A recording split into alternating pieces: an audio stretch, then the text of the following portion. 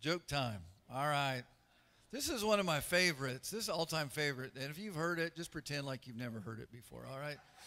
And I want to read it because there's a few things I've given this, but it just sounds better what they've got down here. So a mother went to wake her son for church one Sunday morning. When she knocked on the door, he said, "I'm not going." And she said, "Well, why not?" He said, "I'll give you two good reasons." He said, "One, they don't like me, and two, I don't like them." His mother replied, "I'll give you two good reasons why you will go to church. One, you're 47 years old, and two, you're the pastor."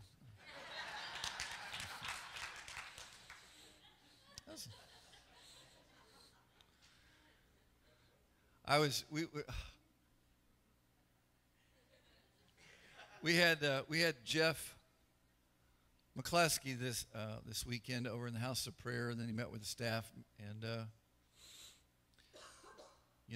if you're familiar with Randy Clark is the one who went and preached at Toronto after he was touched in a service, and then that whole Toronto revival that went on for over 10 years, services 6 days a week for over 10 years. Anyway, Randy was, and you've heard me tell this, Randy was in a fast, and he was discouraged, and he was ready to give up. And Jeff hadn't seen Randy for a couple of years, he said, but I just felt like I need to call him and encourage him to go, because he'd went to this particular speaker and got touched in that service. And so he calls him up at midnight. Randy said, "How's it going?" Of course, pastor says, "Yeah." Randy says, "Oh, it's going okay." And he said, "Well, I just felt like the Lord told me to tell you this, and you need to go. You need to go to this Rodney Howard-Brown meeting." And he said, "Well, it's really not going so good." He said, "You know what?" He said, "I can't expect God to show up at my church when I don't even want to go to my church." He didn't laugh. It was, and so he ends up going to Rodney Howard-Brown's service and gets touched, and the rest is history. But I just made me think of this. You're a little tight. I don't know. Give you one more then. By the time Bobby arrived, the football game had already started. And the coach said, "Why are you late?" He said, "I couldn't decide between going to church or going to the football game. So I tossed a coin to see which one." And the guy said, "But that shouldn't have taken, that long." He said, "Well, I had to toss it 35 times before it showed football." Okay. Richard and I had talked, and I feel like one of the things that is our challenges as believers in this year and from now till when Jesus comes is learning who we really are, our identity. And we've talked about that lots of times and ways. And I felt impressed to go back and to do kind of a verse-by-verse kind of thing, because I want us to get that grounded in our hearts. But as I was doing that, I just couldn't get there. I just kept pressing, trying to. I don't know if you've ever tried to do something and you just can't make it happen. And the harder you try, the worse it gets. And so I was going before the Lord and saying, "What's up with this?" And so I felt like he wanted to share some things that maybe a preface to that. And hopefully we'll get really honest this morning. And if you get offended, then you need to go to Terry's class and learn how to get unoffended. And I'm going to make some statements, and I want you just to think about them. The first one is, you can love people and not love God. But you can't love God and not love people. It doesn't work. Because if the Spirit of God's in you and you're loving Him, He gives you compassion for people. And today I'm hoping maybe to allow the Holy Spirit to put a finger on some things maybe in our lives that sometimes we gloss over or we avoid maybe some truths or revelations that really need to go deep into our hearts. There is a big crisis in the body of Christ and its identity. But you can't know who you are without knowing him. Did that go up there? Okay. See, if your identity really, he's the one who created us. You got to know him. Amen? And the better you know him, the better you're going to know yourself. How many of you have heard this? This is a psychologist named Brené Brown. Has anybody heard that? Okay. My daughter quotes this lady all the time. Chris Valentin quotes this lady all the time. She's in Houston. She's a Christian, and she's done research for like 20, 30 years. And she said this. She said, the fundamental difference between individuals who lived wholehearted and those that don't or didn't, especially, she's talking about those who can have a healthy relationship or connect to other humans, even after addictions. The difference is those who believe they are worthy of love and belonging and those who do not. You know what? You can be a Christian and not believe that you're worthy of being loved. The reality is something different, but we can believe that. And when we believe that, we live a shell of what God has for us. And we react to people in incorrect ways, and we don't enjoy this life, and we don't get to know the one who died for us.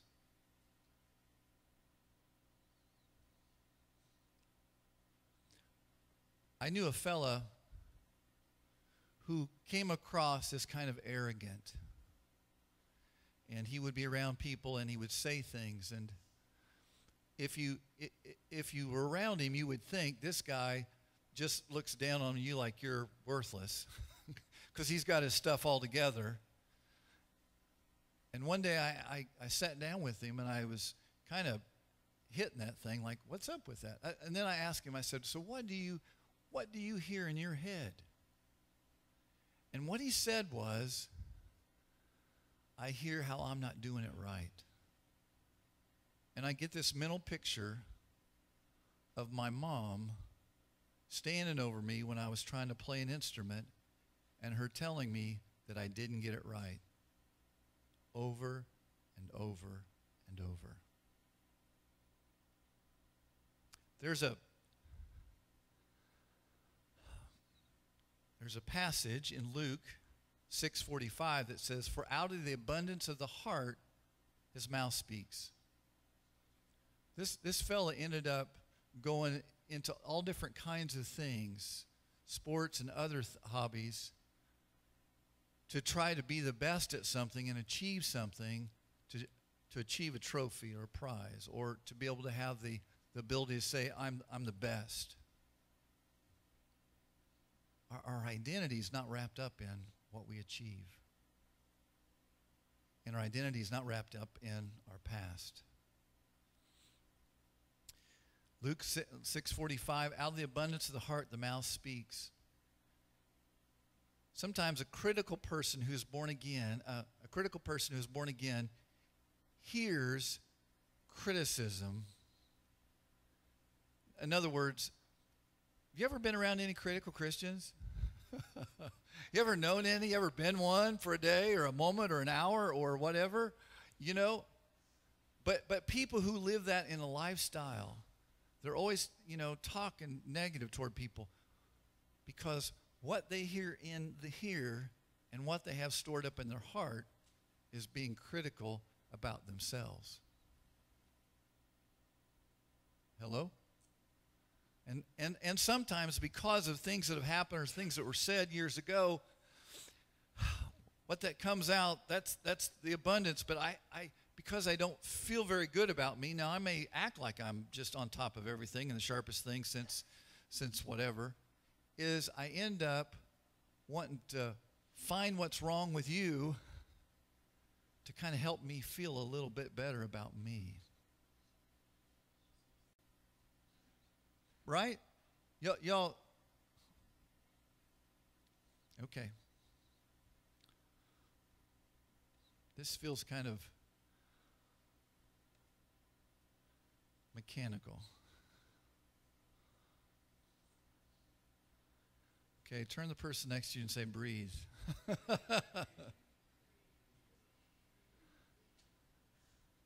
Well, I find my place. I put on that also, if I go into my prayer closet and I don't come out changed, if I come out more angry and critical, then the person who I've been talking to in there is definitely not God.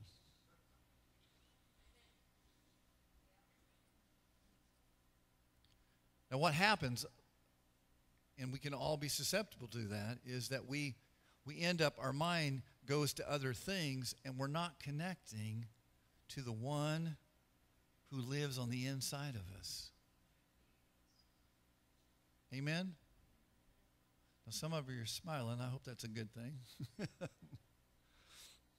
because we receive our identity from Jesus. Amen? I mean, who we really are is how he created us and how he sees us. Now, our identity, I mean, we're all different. It's not like we're all clones. But we have that same nature, if we're born again, of God on the inside of us.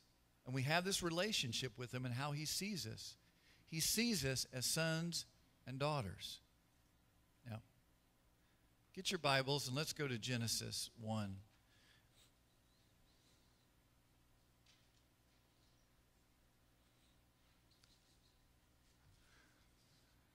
I think Richard used this not very long ago. I feel like the teacher in the fall that's going over the stuff that we went over last spring and we're reviewing it, but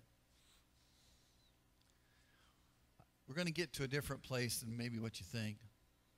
Genesis 1, then God said, let us make man in our image, according to our likeness. Let them have dominion over the fish and of the sea, over the birds of the air, and over the cattle, over all the earth, and over every creeping thing that creeps on the earth. As Richard said, a lot of creeps. All right.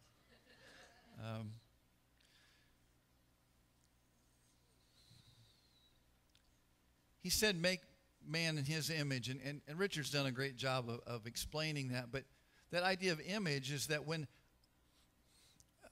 how many of you have ever been to Washington, D.C.? How many of you have ever looked at the Lincoln Monument going inside? Well, when you look at that piece of stone, it carries the likeness of Abraham Lincoln. It's not him, but when I look at it, it makes me think of Abraham Lincoln. Now, we were made in the image of God, and our identity is that, you know, when people look at us, his desire is that they see God. He made us like himself. Our nature, our character, all of that at the very beginning was to be like God. Now here's something that's interesting to me is God didn't create us because he needed us. Okay? Sometimes people look at others and they look at, I need you to make me happy. Sometimes in a marriage when it really goes south, when you go into that marriage thinking that person, his purpose or her purpose is to make you happy. You're in for a world of hurt. Because no person can make you, they can bring good things in your life and all of that. But the idea here is that he wanted him. He wanted you. You were created not because he needed you to do something as much as he wanted you. Amen? Some of you don't believe that, but it's true. So, He takes this dirt, he breathes life into it, and if you think about where we've come from and where he's raised us to, he's fashioned us to not only be his servants, not only to be his children, but ultimately to be the bride of Jesus. I mean, that's crazy. Amen? I wouldn't have picked you for his bride. I wouldn't have picked me for his bride. But our identity is, so when I look at myself and I think, is when God looks at me, he wants me. He just doesn't need me for a job to get some people saved or this or that. Or, you know, he has to love me. He wants me. He wants you. You're incredibly valuable to him. Yeah. Shift gears here just a little bit. I'm going to say some things, and if I don't make sense, just say, bless him, Lord. And come and talk to me, and I'll tell you what's in my heart. Because there's some things that kind of went on. And sometimes Christians, charismatic Christians, word people are not, I mean, it's everybody, but, you know, I is one, so I've got to pick on us. So, is that we're not necessarily great with relationships. To the point that we look at the Word of God, and we look for a promise in there to take care of a need that I have. Okay? Rather than I look in the Word of God to know a person who I've given my life to. And it's completely different. Now he has things, he has promises and all of that. But it can become where I take this promise and I stand on it, I believe it. I even, through the grace of God, I have faith for that thing to come about in my life. But I'm disconnected from the heart of God, of knowing him. Because I have this mentality, okay, he's put this out there, so I'm just going to grab this, and because I know he really doesn't want to hang with me too much. You know, he's God and I'm me. Rather than, when I look in that word, am I looking to find him? In John 17, Jesus says something really interesting.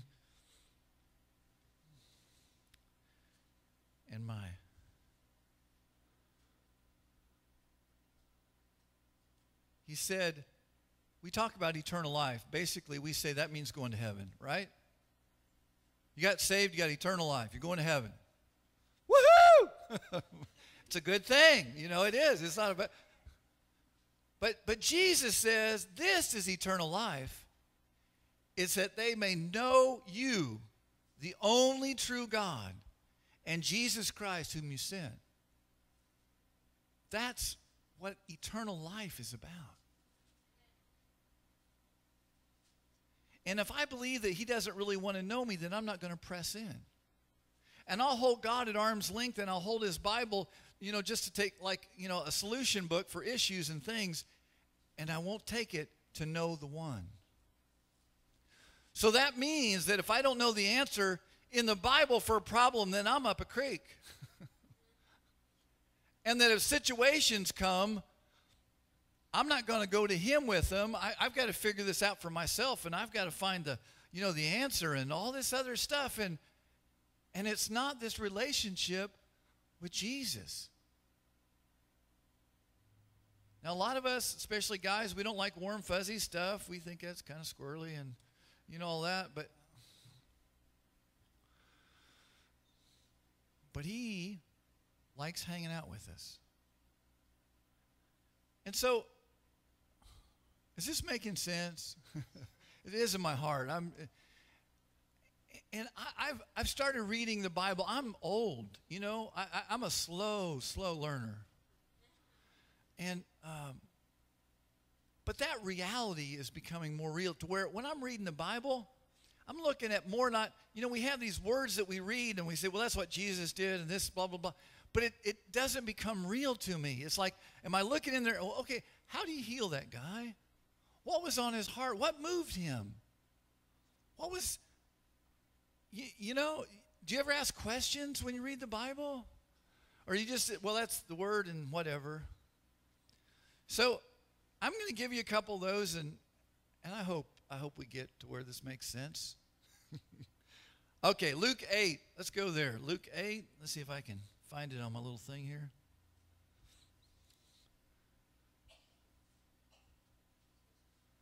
Now it happened on a certain day that he got into a boat with his disciples.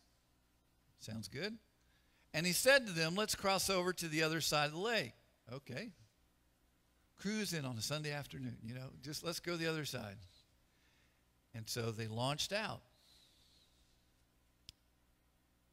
Sometimes the Lord says to you, let's go this way. Let's go do this. And that sounds good. But then a storm arises. It's like the mother lode's coming in. You know, God, what's going on? But as they sailed, Jesus, being who he is, walking in peace, and takes a nap. You know, it's okay. It's spiritual. Jesus took naps.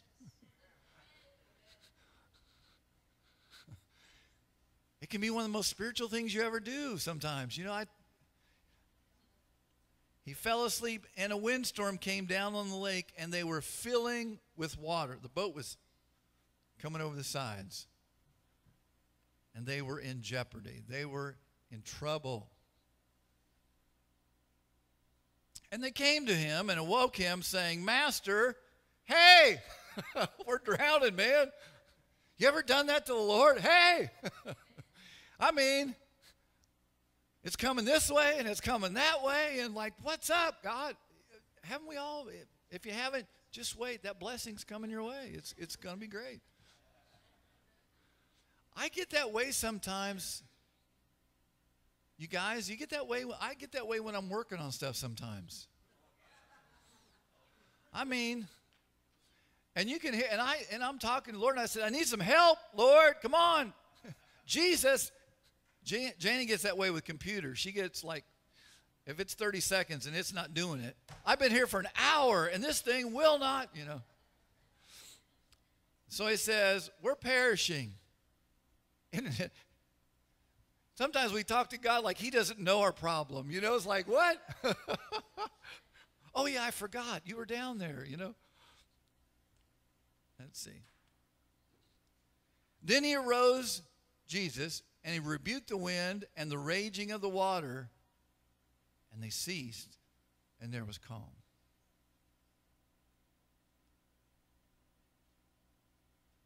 I don't want to get on tangents, but I'm telling you, there is a peace in the midst of it that only the Lord can give. And what you can't give what is not inside you, what you don't have. You can't give peace to a person. You can't have a really hard hearing God when you're not in peace. And the peace that's inside is not based on your surroundings. If you're looking for things to happen to get peace and joy, then you're looking at the wrong world. See, we're supposed to be motivated from the inside out. The more we have that identity, the more circumstances don't faze us.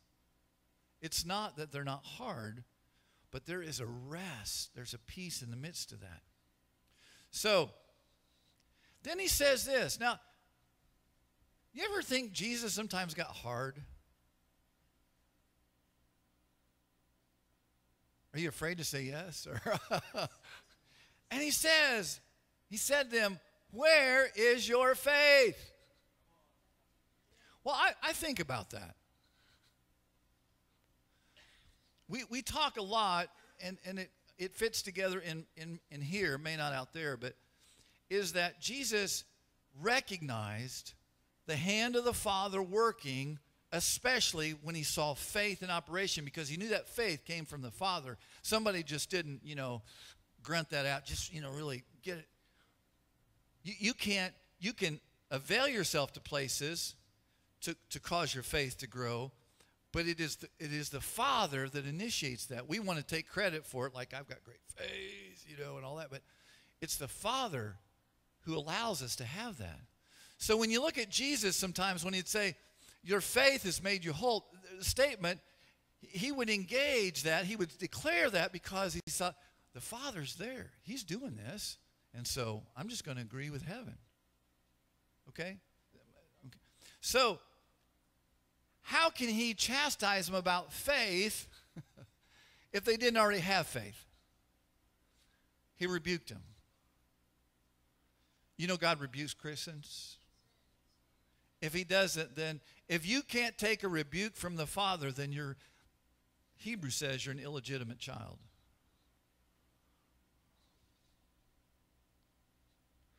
I heard Jeff say that the other night. He said a little bit rougher than that, but that's right.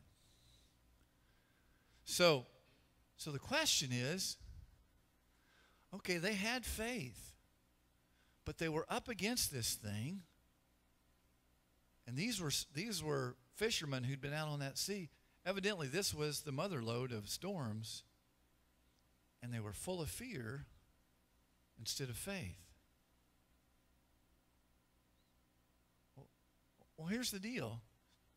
You know how people say, I've said it, I've got faith for this, but I don't have faith for this. I got faith for a headache. I don't have faith for an arm growing out. Somebody's, I've got faith for, get my check next week, but I don't have faith to tithe or to give an offering. I don't, right? I believe with all my heart, and I hope this makes sense, is that, and you'd see Jesus doing this at other times in other situations, they've just seen a miraculous thing. A few steps later in the story, they don't have faith, and he gets on them. And here's the point. If I just have faith based on this piece of the Bible,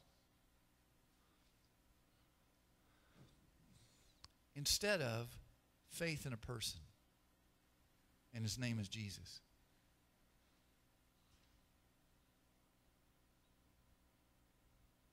Does that make sense to you? And it's hard to have faith in him without knowing him.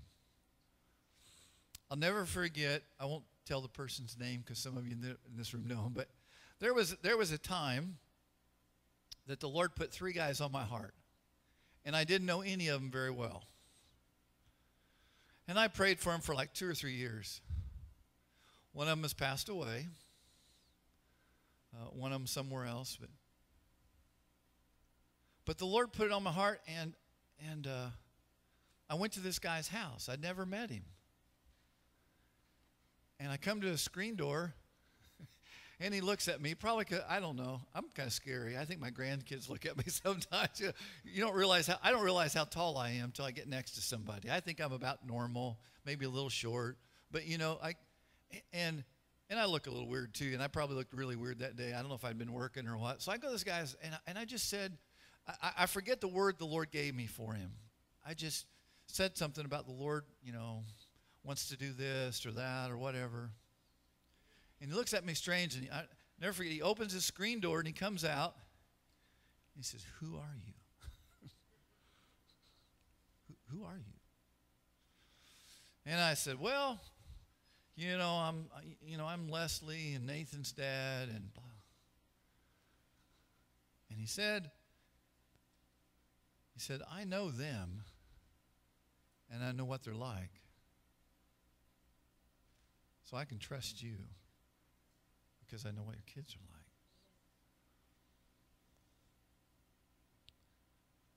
He didn't know me, but he knew my kids. He had a relationship with them, and it built a trust. The Lord Jesus wants us to know him. That's not just a cliche Christianese kind of thing. It's what this is all about. Because what happens if we don't is if I get in a difficult situation and I don't have that scripture down, or maybe I didn't pray that prayer that morning, then my whole focus is not in him, it's in my doing, or this particular promise. Now, the promises are to reveal to us the nature of God and what he wants to do. Please don't do it that way, but there's something beyond that. I remember one time we were down in Florida at Janie's brother's house, and it's a Christian camp, and there's a big park and whatever. And Nathan was the same age as, they had a boy the same age. His name was Luke. And, they were out playing and whatever. And a couple hours went by, and they didn't come back, and we went looking for him. And then 2 or 3 more hours went by, and we couldn't find him. And I'll never forget this, because you know how you get, your kids are they're the most important thing to you, other than the Lord himself. And so and this thought goes through my head: you didn't pray a prayer of protection this morning, so you've opened the door. You get what I mean? Rather than, do I trust this one who's not hinged on everything I have to say it just right, but I trust him because I know him. And I'm all for prayer. You know me. And Scripture says there's things that God puts in our heart to pray, to ask him for, that won't happen if we don't. But there's something, is your trust, is your faith in him, or is it in a word that he said in the Bible, or something somebody told you, or your own abilities, or whatever it is? In Soakin, we talked about a worldview. And the reality is your worldview is how you act, not what you say. Because when push comes to shove, how do you live? You can say, I believe that the Lord wants to bless me and do whatever, but I'm not going to tithe because I'm afraid I won't have enough. And if I don't do this, So the reality is you don't trust him to provide for you. And it could be a world of things. I'm just using that as an example. I can say, I know he loves me, but I live out of a place of, I really don't think he does, and I don't think people love me, and I'm waiting for them to be nice to me to make me feel good, rather than, man, I'm okay by myself. Me and God, we're good.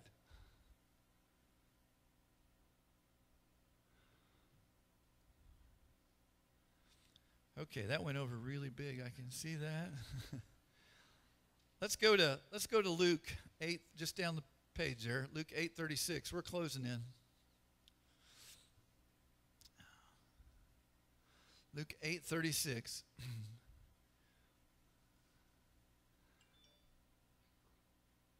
Jesus, after that little boat ride and the exciting adventure, they go over, and the next thing they do is they run into a demonized guy.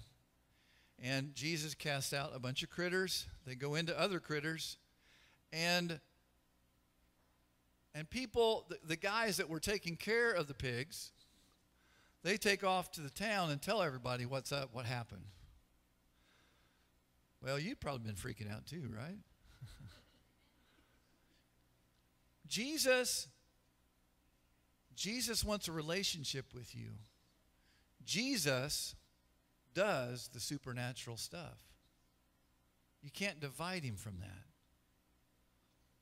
And so it says, verse 36, they also had seen it, told them by what means he who had been demon-possessed was healed. Because they all knew this guy. They tried to chain him up. They'd done all that stuff. He was the weird guy that you stayed away from in town. I mean, and he was not just kind of, like a street guy. I mean, he was incredibly strong and incredibly, in bondage. So then the whole multitude, isn't that something? Everybody wants to see a show. Everybody, so they go out there, and the whole multitude of the surrounding region of the Gadarenes, they come out. But you know what? I can see these people are probably religious people. I don't know that they're heathens, though they might have been. But they don't say, oh my gosh, that is so amazing what you did. They say, hey, would you mind just leaving? This is a little much for us. Then they ask him to depart from them, for they were seized with great fear and got in the boat and returned. You know, sometimes the Lord will put you in places and there's things he'll do that are not necessarily comfortable. Usually the places where he moves the most powerfully is when you're uncomfortable. Right? But be careful that we don't, you know, when something's a little strange, it doesn't necessarily mean it's wrong, because we like familiar. To the point that even some, if people aren't flipping down on the floor and turning in circles and all the other stuff, we think God's not here, he's not moving. And some people, if it's quiet, we don't like that, but we want this, but we don't want too much of this. You know, it's like, you know what I mean? Okay. Am I meddling? I don't know, but so then he goes from there. He's went across this lake a couple times. So he goes over there, then he comes back. Now, here's the thing that's amazing. He comes back, and there's a guy that meets him who's a church leader, who's a part of the church that wants to kill Jesus and doesn't like him, who doesn't like the way he's doing things, and he's too nice, and he's too loving, and he's too, you know, signs and wonders. He's just too much. Everybody look at 840. Have I got it up there? So it was when Jesus returned that the multitude welcomed him, for they were all waiting for him. Boy, there's a good one. That's a great preaching. If you wait for him, he'll come.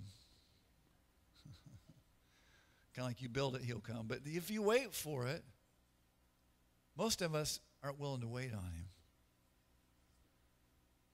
And behold, there came a man named Jairus, and he was a ruler of the synagogue. And he fell down at Jesus' feet and begged him to come to his house. For he had only a daughter about 12 years of age, and she was dying.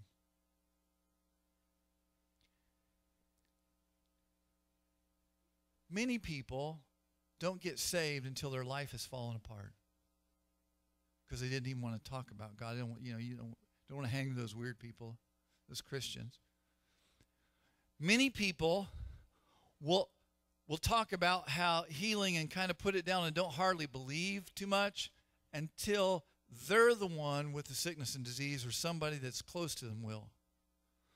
And then it's funny, they'll go to places that they wouldn't go before, because the people they hang with used to believe just like them, but their belief isn't going to get them the miraculous. Right?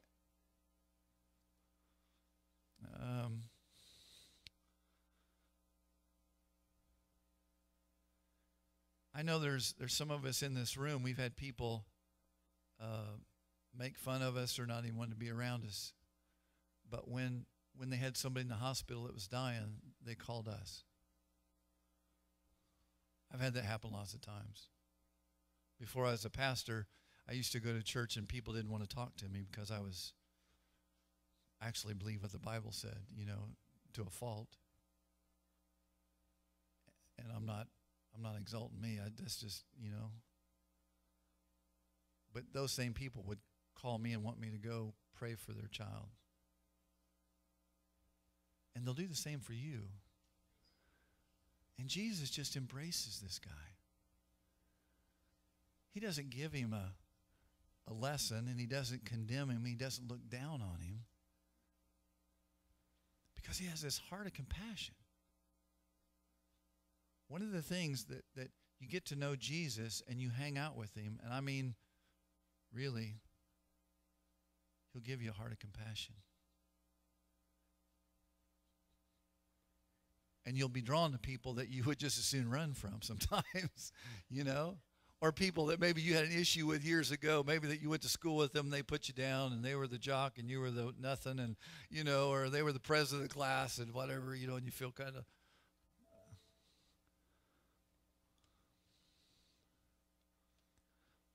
Yeah. Skip down to verse 49. My Computer's dying. While he was still speaking, someone came from the ruler of the synagogue's house, saying to him, "Your daughter is dead. Don't trouble the teacher." But when Jesus heard it, he answered him, saying, now see, Jesus recognized that this guy had faith because he jumped through all the hoops that would probably get him kicked out of being a leader by coming to Jesus. You know, going after Jesus will cost you. Sometimes it costs you friends. Sometimes it costs other things. But he sees it, and so he's in agreement, and he has this compassion for him as well. And then Jesus, he hears the same word, and he knows what's going on through this guy. But when Jesus heard it, he answered him, saying, "Don't be afraid. Only believe, and she'll be made well." Now, here's the picture what's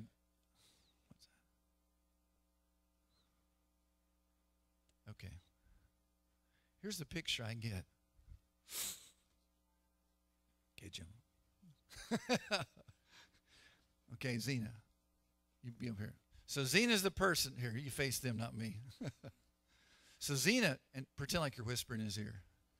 She comes to him and says, "Listen, your daughter's dead. Don't bug the teacher. Don't bug the rabbi." Okay? Now I want to see, can you make a fearful face? That doesn't look very fearful. I don't know. But anyway, so you see, Jesus sees that. And Jesus, to me, I look at him like Jesus getting his attention, looking at him, and he said, "Don't be afraid. Just believe." You can sit down. Thank you. Jesus, the more we know him, the less fear is in our life. It doesn't mean that when you get in situations and he speaks something to you or the problems get really big, it doesn't mean that fear won't knock on the door or come in your mind. Faith is not never having that experience, because it's really not faith unless there's something hard like that you have to press through, because you can do it without faith. Well, So, but the point is I go ahead and make the right choice, and I continue to believe and do what he says, obedience. Right? And the reality is, the more I understand that Jesus is as real as you and I, that he loves me, and he thinks, when I went to Texas, I was around the Gulls. That's a trip in itself, right? And we were talking one night, and here's Ben, and here's Judy, and Vince. Of course, Ben and Judy are doing most of the talking. But anyway, they had all these Piersallisms or Pastor Rayisms, things I say that I don't even realize I've said it like 100,000 times. But he will, and one of them is, he thinks you're the best thing since peanut butter. He loves you. It doesn't mean he won't talk straight to you. It doesn't mean that he won't rebuke. The rebuke or the correction is always to help you. But if you're so fearful and feel so unloved, Randy may come up to me and say, "Ray, I think you didn't handle that. I think you should have done this or that." If my relationship, my identity is so low in the Lord, I'll get mad at him. Because he's pushing on a thing that it's all about me. And if I'm not perfect, I don't look good and do everything. But no. If I'm a son, I know that, then I want to do the best for my Father. Right? And sometimes sons make mistakes. Sometimes sons mess up, and sometimes sons are just ornery. They're just... So, I was going somewhere. I think we're going across the lake one more time. Let's go this way now. But the more I know him, the reality is, as I'm going through, he is with me. Literally, he's on the inside of me. Jeff did a great job the other night talking about that. And my faith is in this one that I love, who gave himself for me, who gave me at the new birth I became the person that he created me from the beginning. I'm not becoming that I already am. I'm just learning who I am. Didn't realize how he created me. That I'm so used to reacting in the old way that I still think that's who I am in the new way.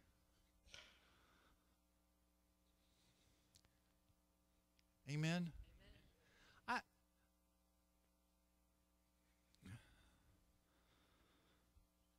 Jesus goes on and goes with that guy, and you know the story of Jairus' daughter, and he goes and he prays for her, and he heals her. The Lord wants us to know him. The more I look at him, the more I become like him. That whole beholding and becoming. But so much of our culture, we're looking for identity in what we achieve and what people say about us on Facebook. Hopefully it's good. And did you get 35 likes? Did you get 102 likes? Did you get, we are looking for what I drive, how smart I am, how many people I healed, like you healed anybody. Yeah. How many people I led to the Lord. And yet the Bible says it's the Spirit that draws them to Jesus. I didn't. I was just the errand boy, the delivery boy. I showed up with,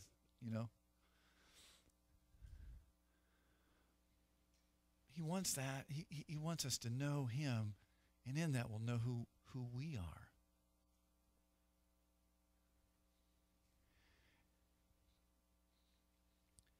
And I challenge you to look in the Bible. I challenge you, especially for me, is reading the Gospels and looking at Jesus and seeing what he's like. And allowing your heart to fall in love with him.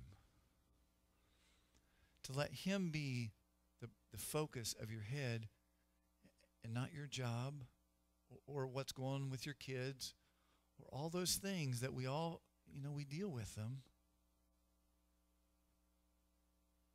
In that place, we have peace. In that place, according to John, who was self-described as the one that Jesus loved.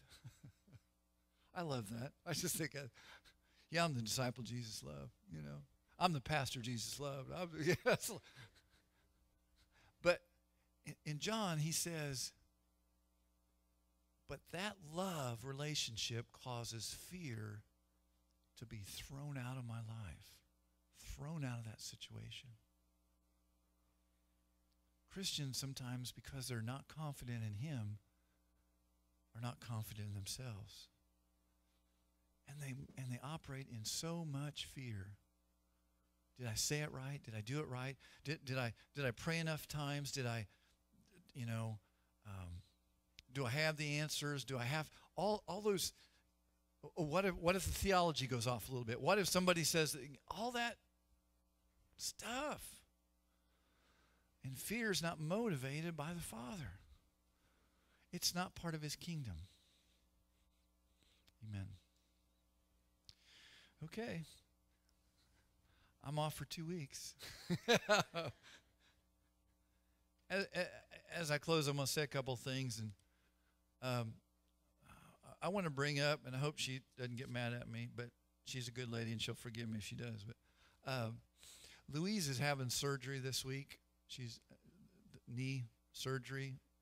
And I would just ask that you would, that's on Wednesday, I'd ask that you'd lift her up. And Pastor Don, that the surgery goes well, which it will, and she will recover, and some of the things she's been hampered with will be gone. And pray for patience for both of them. And they're awful patient people. I don't know. Maybe they don't need any of that, but probably wouldn't hurt. And if you want to fix a dinner so Pastor Don doesn't have to cook or go to McDonald's. No. But if you just love on them, send them a card.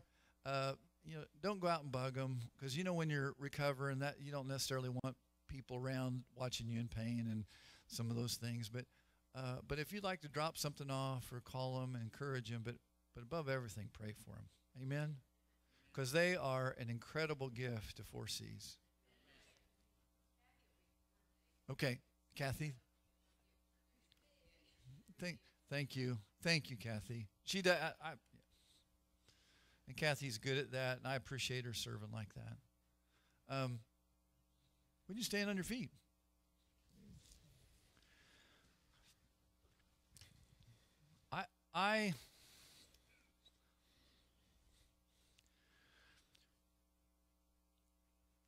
I pray in the days and weeks ahead with what's coming is that we get stripped away from any filters that we're looking through, that we don't see things accurately.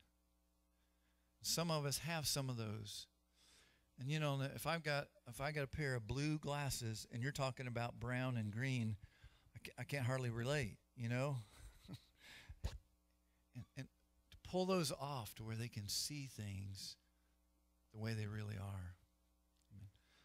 If you're here this morning, I look around, I know most of you, but if you're here this morning and you've never given your life to Jesus, it's the best thing you'll ever do. It is the best thing. You don't even know who you are or what you're about till you say yes to Him. And if you're here today and maybe you haven't been walking with Him and you just feel like, you're feeling a prompting by the Holy Spirit, and that's the Father speaking to you on the inside, and He's wanting to do something. So don't knock it.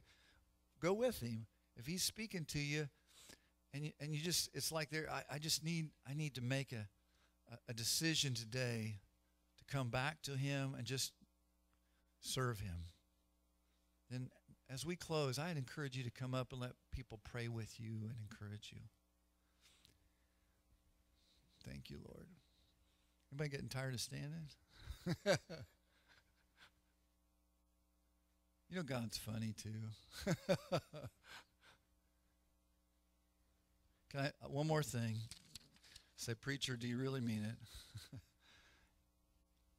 One thing the Lord's, in that fast that we had, one thing that the Lord made real to me, and I'm not saying I do it all the time, but it's in my head, and it's getting where it needs to be, is when I speak to someone other than myself, or even myself, I guess you could say that too, but when I speak to someone else especially, am I speaking the words of the Father? Is what's coming out His words? His words are not criticism. His words are not judging. His words are not, I'm really ticked at you. But Scripture says that when we come together, what it should happen is that we should encourage one another, to put courage in, to help each other believe what's difficult for us to believe for ourselves, to remind us sometimes of what we already know. And I just, because it's real easy just to say. But here's the thing, when you speak the words of the Lord, and I don't mean quote the Bible, and that's okay, but an uplifting, talking about Jesus, talking about a person's destiny and their identity, it causes His voice to get magnified. It gets louder in our head. Because we've all experienced somebody saying something negative to us, and it's bounced around in there for decades. So we have that opportunity to speak life and encouragement, to put courage in. Amen? So let's grab hands. Thank you for your patience. I talked a long time. Thank you, Kurt, for letting me talk a long time. So, Lord, let's just pray for one another. I'm going to pray for everybody, but you pray for the person's hand you're holding. Lord, I'm praying for people to fall in love with you all over again, Jesus. I'm praying, Lord, for people that when we're in the Word, we're looking for who you are. Lord, to just experience, Lord, set ourselves up for another encounter with you, another revelation. And Lord, in the process, we're getting a clear picture. Jim had that word about clarity this morning. A clearer picture of how you look at us and how you see us. And we get to live out the life that you had from the very beginning. And we get to do it with you, Lord. Lord, I pray that you would take us from a faith of just about some words in there, Lord, that are so true, they're eternal. But, Lord, to have faith in you, that we don't live paranoid and fearful. Lord, we get in situations and our confidence is not even in our faith. Our confidence is in you.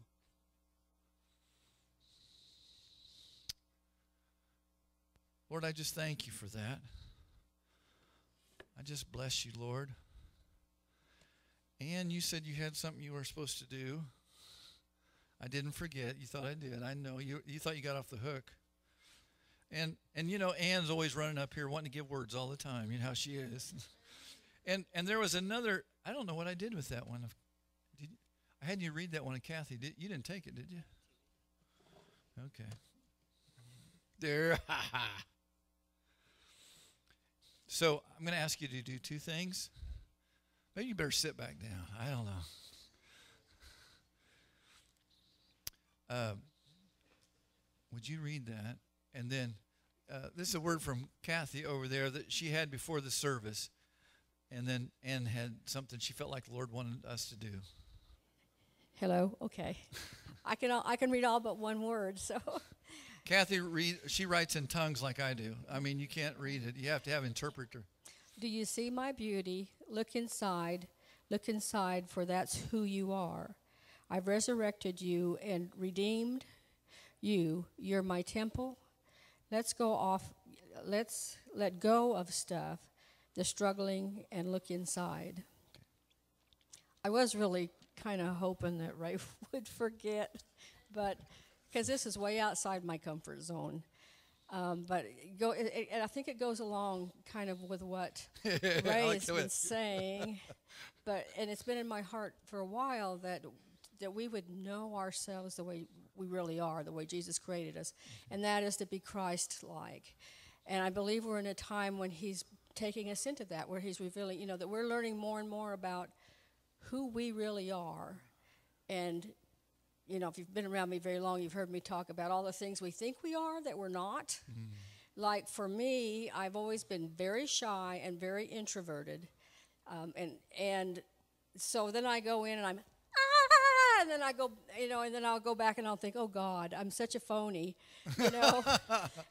because that's not me. And then I'm beginning to realize that I think the real me is the outgoing, loving person, not this introverted, won't talk to anybody or look them in the eye that I've thought I was all my life. So I think he's wanting to lead us all into that.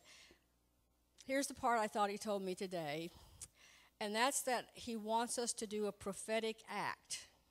That is, he's wanting for us to take him in and blow out everything that's not of him. And in that prophetic act is the only way we're going to become more like Jesus is to spend quality time with him, not with our list, which is what Jeff talked about a lot, not with our lists, but with just getting to know him more. And in that, there are lies that the enemy tells us, and I think God will reveal those lies to us, that we'll know that that's not who we are, but we will become more like who we behold. So today I believed he wanted us to do a prophetic act. And if I'm wrong, nothing's going to go wrong. That's okay. And that is, I want us to all take a deep breath and breathe him in a minute. Oh, sorry. I'm just trying to help you. Okay. Sound effects here. Sound effects. And then blow out everything that's not of him. So we're on the count of 3. 1, 2, 3. Deep breath. Then blow him out. Everything else.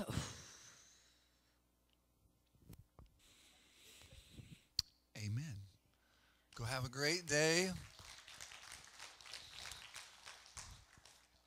I won't ask you to pray for whoever's playing the Patriots, but anyway, okay.